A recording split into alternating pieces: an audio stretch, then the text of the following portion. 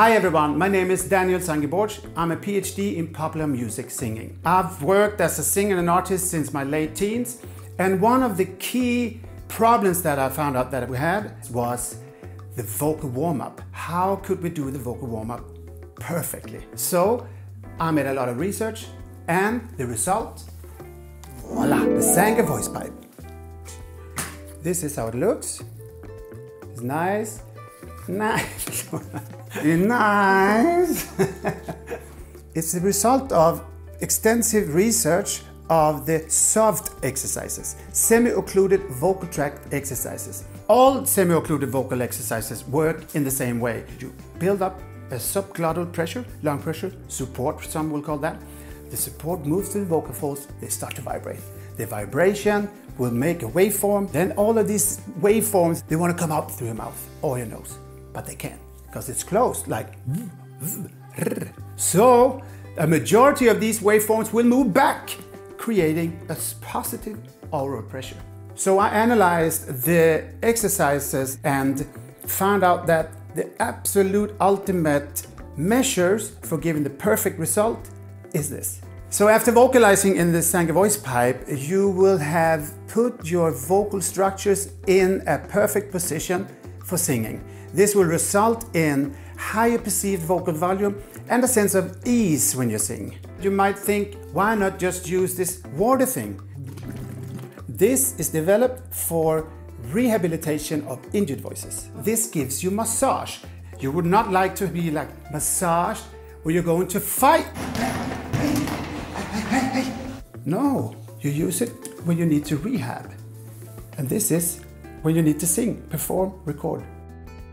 So why not just use a straw? Well, good luck with that. I tried it for 2 years. I tried to find the perfect straw with the perfect design for my voice. So I designed this Zangger VoicePipe for a reason. And I don't know anyone who has worked with straws, tried the Zangger VoicePipe and not converted into the Zangger VoicePipe. So you can use the VoicePipe in 6 different ways. Vocal warm-up, vocal cool-down when you're nervous, vocal reset, vocal support, and register practicing. There's not that many things you can do wrong with the VoicePipe, but one would be that you sing through your nose instead of into the VoicePipe. To secure that you're not doing this, you can pinch your nose. If nothing sounds from your nose when you do this, you do it correctly. If it sounds like this,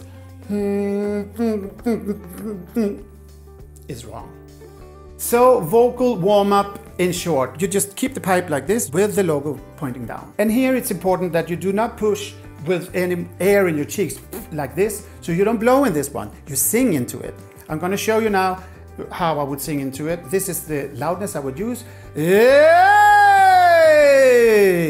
Into the pipe, it sounds like this. Using my support, relaxing here, relaxing my shoulders. Well, it's not really important what you sing into this, what kind of melodies and so, but it is important that you start from low notes to high notes in maximum of 5 minutes when you warm up. And the exercises that I prefer, you will find in my books. For vocal cool down, you can just do the same as for the vocal warm up, but shorter. 2 minutes is enough, and you move from your high notes to your lower notes. And this will put your voice box or your vocal folds into a great position for recovering until the next day, until the next session. When using the pipe, when you're really nervous, when you're going on stage to speak or sing, the reason for the trembling in your voice is a high pressure here that you cannot control. So to reset that, you just do 1 or 2 of these. And as you see now, I really break my own rule with puffy cheeks. But this is actually the only situation that you can have puffy cheeks with this. Using the VoicePipe for vocal reset is perfect when you're recording or when you're on stage singing a lot of songs and you feel a bit of pressure after maybe half of it. You just want to glide, just reset the whole system. In that case, you can just glide from below to your high note 2 or 3 times like this. Drink a glass of water, you're back on track.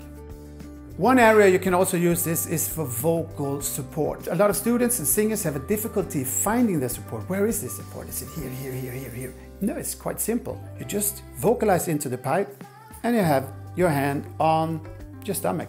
and you do it like this, you will find an activity here. That is your support. And from there you can develop it, practice it. We have another area we can use the pipe in, and that is chest register singing. A common problem here is that you push too hard. So if you just want to check out, so how much do I need to push on this note? I sing it into the pipe, and I do it without. Doing this helps me not to over push in my chest register, and it really gives me a clear picture and feel of how it should feel when I'm singing my high notes. So to sum it up, I would just say that the Zangger VoicePipe is a perfect tool for singers. It's safe to use, it's silent to use, and it's even addictive. So good luck with your singing and with your use of the pipe.